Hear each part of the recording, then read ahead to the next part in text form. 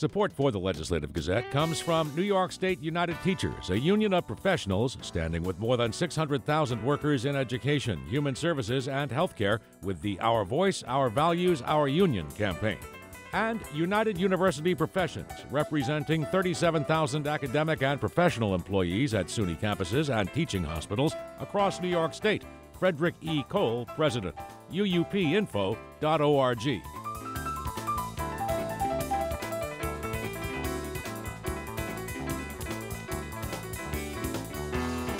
New York Governor Kathy Hochul is considering her options after members of her own Democratic Party in the Senate Judiciary Committee voted down her choice for the next Chief Judge of New York. The Legislative Gazette's Karen DeWitt reports. All in favor of advancing the nomination, Senator Thomas, Senator Sepulveda. Just 2 of 13 Democrats on the Senate Judiciary Committee voted for Hochul's nominee for Chief Judge Hector LaSalle following a 5-hour hearing. 10 voted no, and 1 Democrat joined the 6 Republicans on the committee to vote to advance LaSalle's name, but without a recommendation. LaSalle, the presiding justice of a mid-level appeals court based in Brooklyn, was formerly an assistant district attorney on Long Island. Senate Majority Leader Andrea Stewart-Cousins is ready to move on. She says the Senate has fulfilled its constitutional role in the confirmation process, and Governor Hochul needs to begin that process again and find a nominee that everyone can agree on. The nomination was lost, and I'm hoping that we can move forward and really work to find the chief judge that is reflective of the majority of what the conference, what New Yorkers expect in a chief judge. But Hochul does not appear ready to leave the defeat behind. Speaking on Thursday, she says the vote was unfair because the outcome was predetermined after 14 Democratic senators said in advance that they would not back LaSalle because they viewed him as too conservative. And she says the deck was stacked against him after the Senate added 4 more members to the Judiciary Committee, 3 of whom said they opposed LaSalle. I think if you look at the original composition of that committee before it was changed, there were enough votes to go forward. You'd have to question why there was unexpectedly 4 more votes added to that committee. Hochul believes that even though the committee rejected LaSalle, the state's constitution requires that the nominee face a floor vote by all 63 senators. Former Chief Judge Jonathan Littman, a supporter of LaSalle, agrees. This matter has to go to the Florida Senate by the Constitution and by the enabling legislation. There's no question about it. Senate Leader Stewart-Cousins says it should come as no surprise to the governor or to anyone else that some senators were opposed to the nominee. 20 Democratic senators wrote Hochul a letter as early as last summer. They said they wanted her to choose someone who was not a former prosecutor and who would help change the direction of the increasingly conservative High Court back to the left. Conference is looking for someone who would change the trajectory of the court. And that was stated even before this nominee. And Stewart-Cousins says the Judiciary Committee was expanded because more senators were interested in joining it in the wake of recent controversial U.S. Supreme Court rulings. Hochul has indicated that she might take the matter to court to try to force a full Senate vote. The Buffalo News reports she's making arrangements to hire outside counsel to help with that effort. But Hochul says she hasn't yet decided. We're certainly weighing all of our options. I think yesterday was an opportunity for all New Yorkers to listen to an exceptionally qualified jurist. Judiciary Chair Brad Hoylman-Siegel says he, like the Senate leader, believes his House has fulfilled its constitutional duty. He says it would be a travesty for Hochul to launch a court battle. To have a constitutional crisis seems to be not in anyone's interest. The dispute comes as Hochul is preparing to detail her agenda announced in her State of the State message earlier this month in her budget proposal.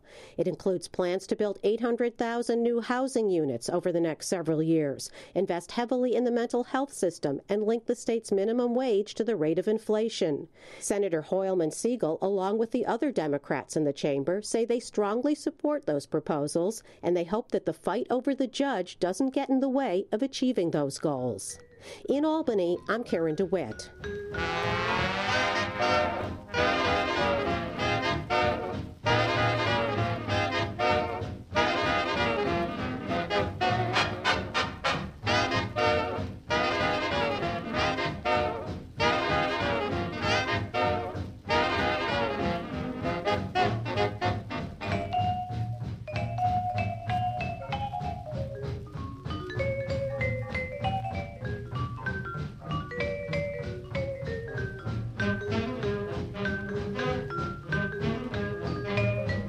You are listening to the Legislative Gazette, a program about New York State government and politics.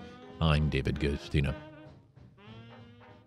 When Governor Kathy Hochul unveils her budget plan in the coming days, the proposals will be closely watched by lawmakers, advocates, and good government groups. After the Democrat narrowly won a full term in November, it remains to be seen how she'll propose to fund her agenda, especially given the warnings about economic uncertainty on the horizon. One group that works to change the culture in state government is Reinvent Albany. Executive Director John Caney spoke with Legislative Gazette political observer Alan Chartock. We need Reinvent Albany times 1,000, but not just our group. It needs to be many, many more people. The state of New York has serious problems, and they're structural, including real issues with lots and lots of people leaving upstate, and that's just happening and continues to happen. The state has a very, very high tax burden compared to the services it delivers, so that, we're spending roughly $200 billion a year at the state level now and delivering transit service and social services that are lacking for New York. And as our group would feel it is, we have Western European style taxes without Western European style services. And so New York spends a ton. New York's Medicaid system is incredibly expensive and the poster child for ridiculously overly hospitalized, expensive end-of-life care. And we have incredible issues with poverty that are essentially not dealt with, despite spending humongous amounts of money.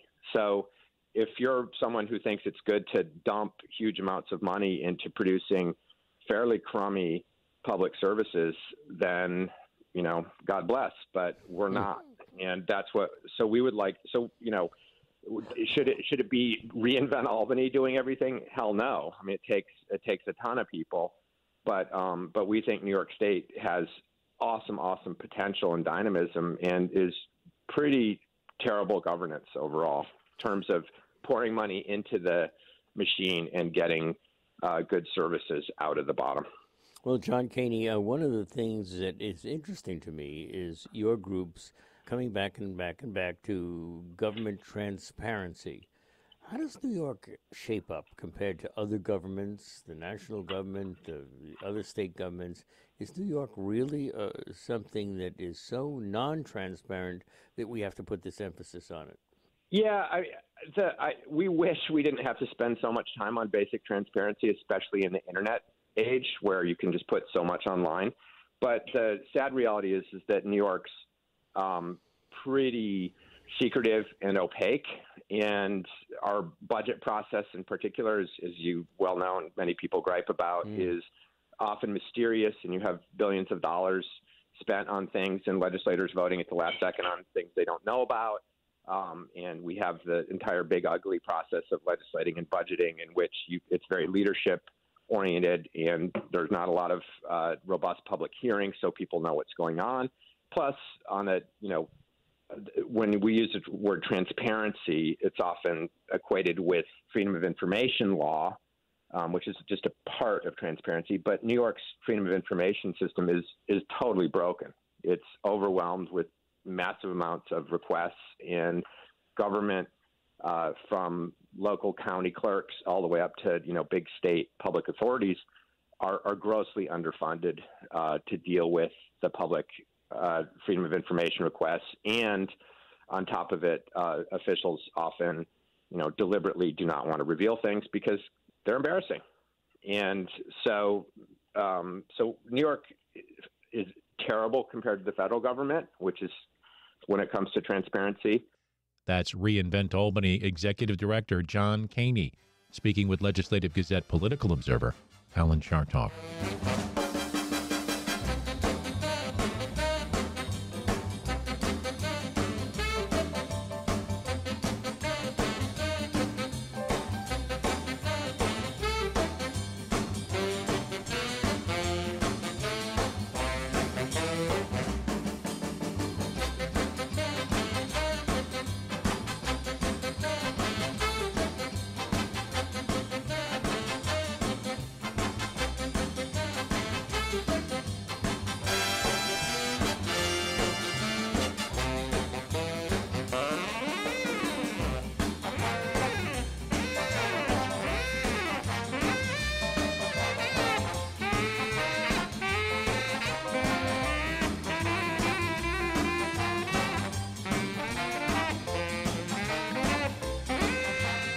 You are listening to the Legislative Gazette, a program about New York State government and politics. I'm David Gustina. Developers of new RSV immunization say the FDA is now officially reviewing the product for approval. The years-long process that could put the product on shelves by the next RSV season began with twin baby girls in Syracuse.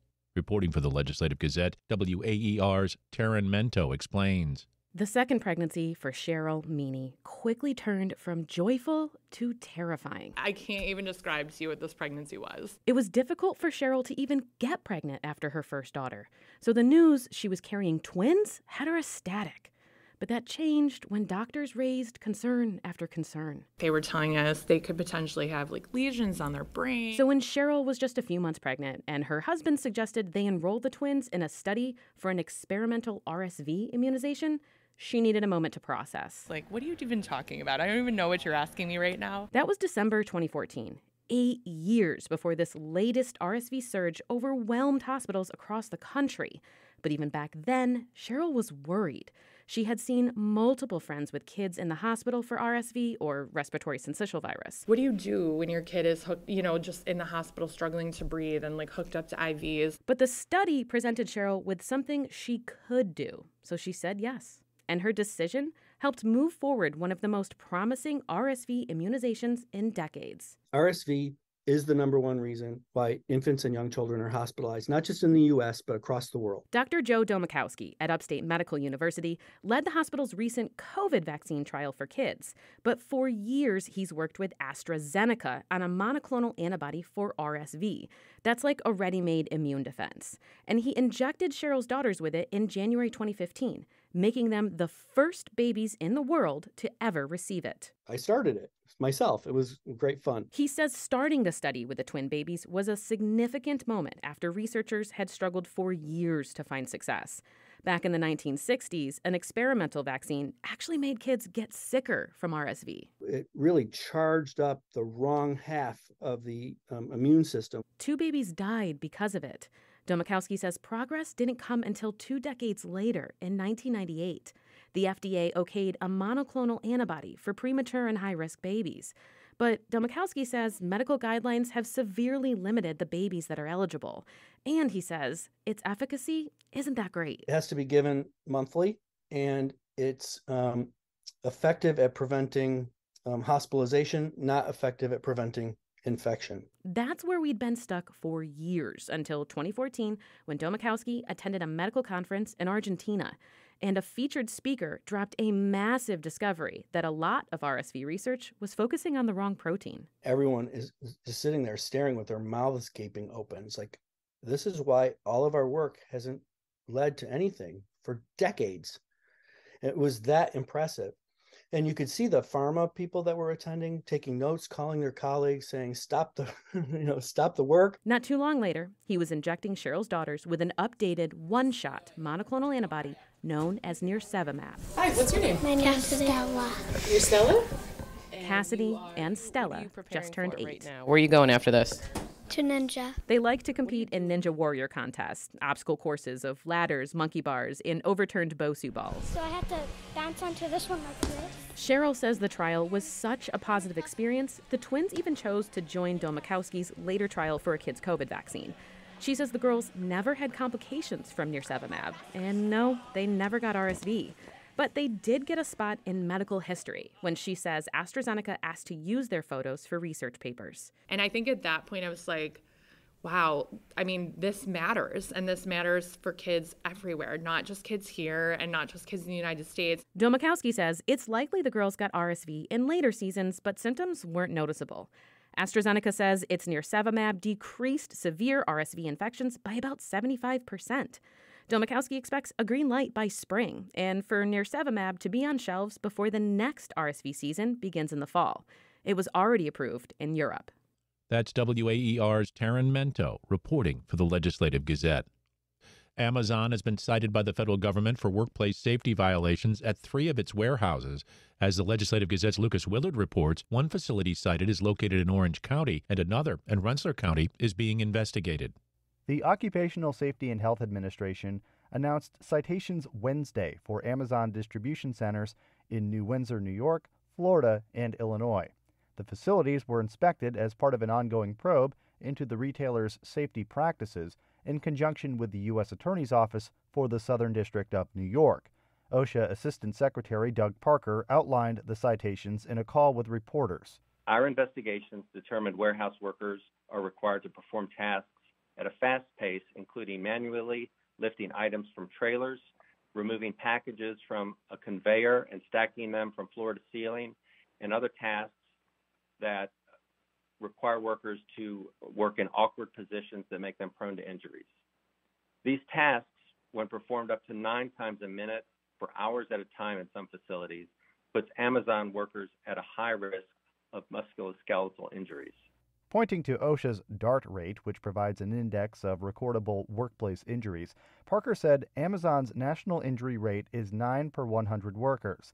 The national average for warehouse workers is 4.7 per 100 workers.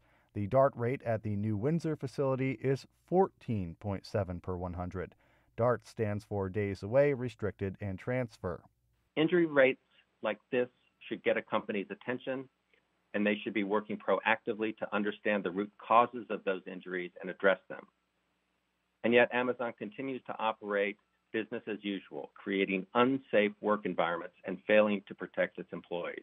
Citations totaling more than $60,000 were issued for violations of the General Duty Clause in the Occupational Safety and Health Act.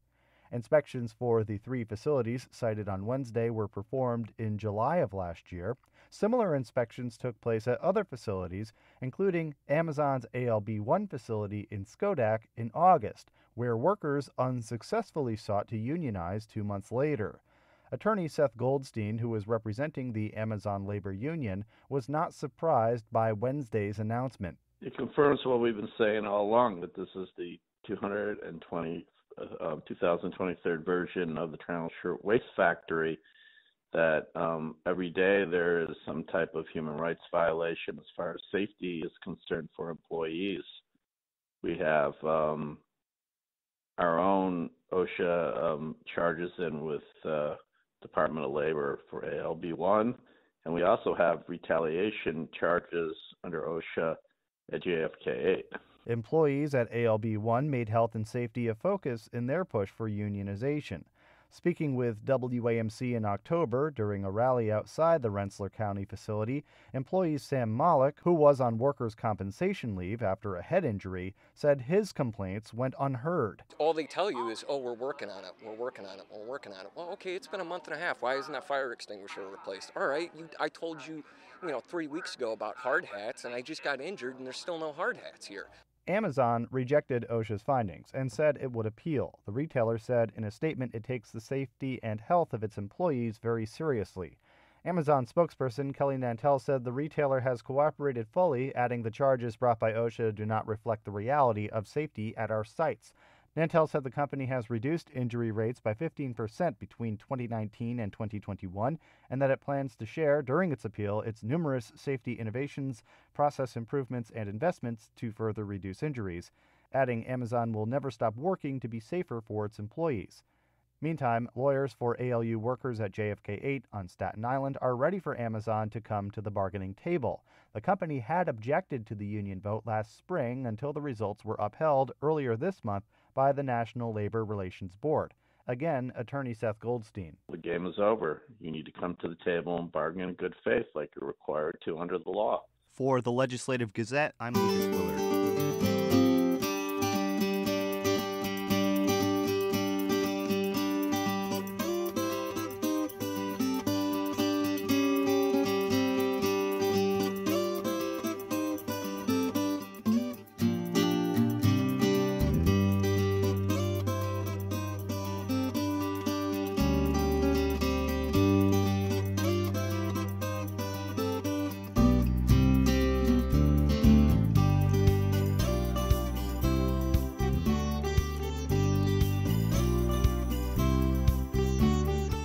Listening to the Legislative Gazette, program about New York State government and politics.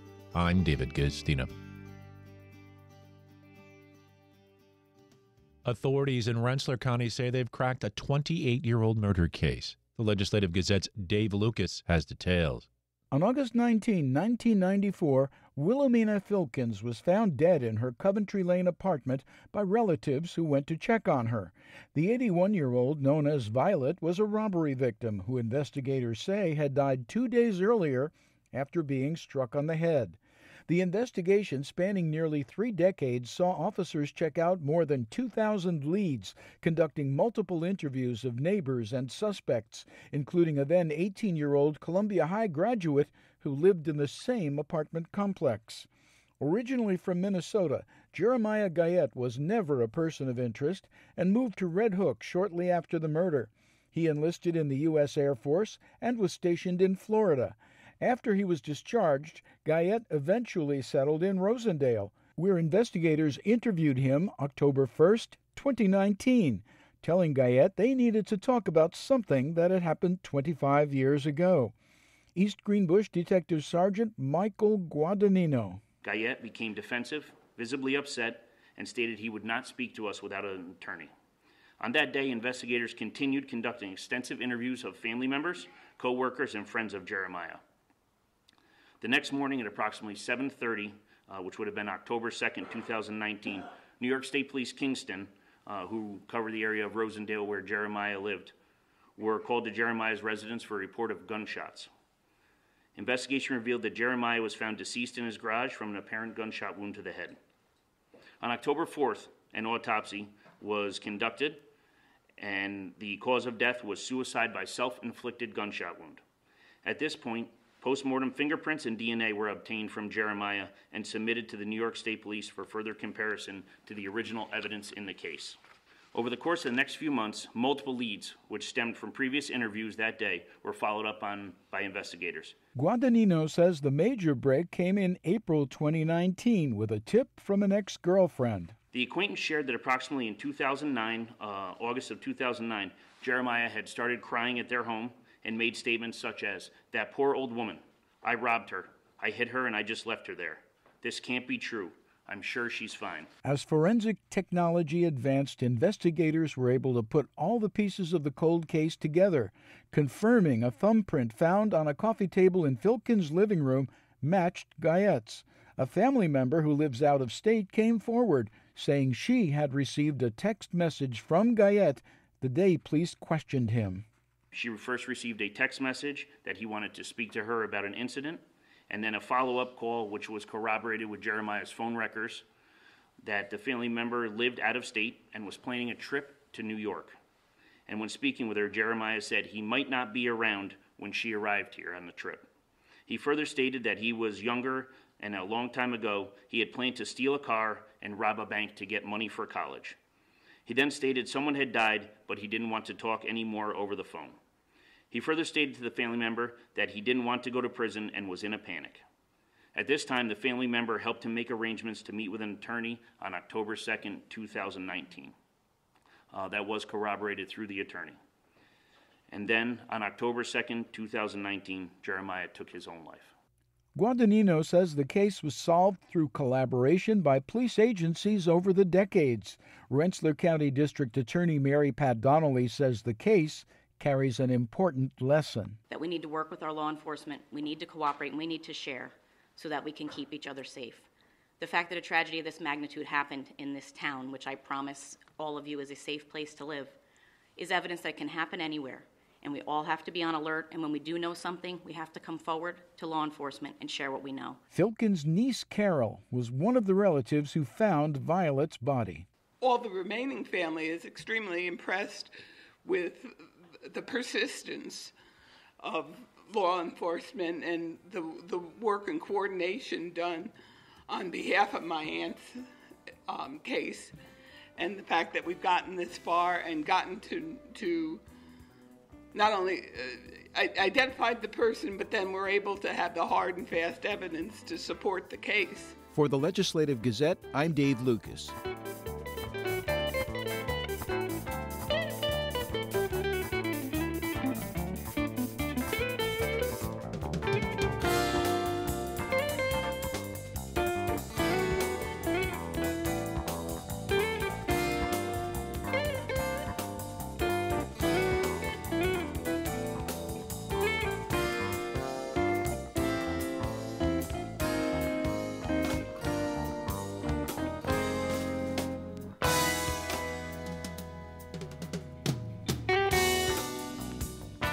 And that about does it for this week's show. We had help from the New York State Public Radio Network. For copies, call 1-800-323-9262. That's 1-800-323-9262. Ask for program number 2303. Or just listen online at WAMC.org or schedule a podcast wherever you get your podcasts.